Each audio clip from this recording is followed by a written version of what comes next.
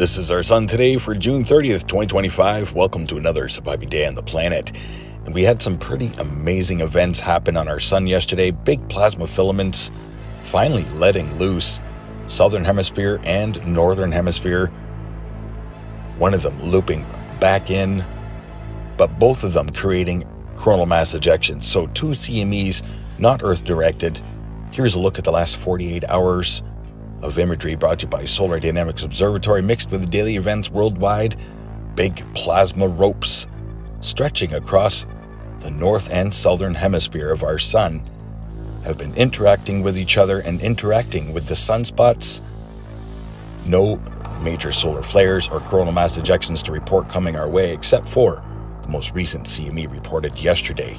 So stay tuned, as we do have a slight geomagnetic event expected for July 2nd.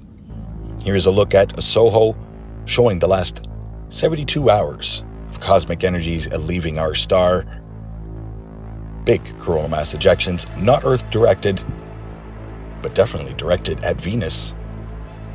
Right-hand side there. Much love, everybody. Stay safe and healthy, aware and prepared.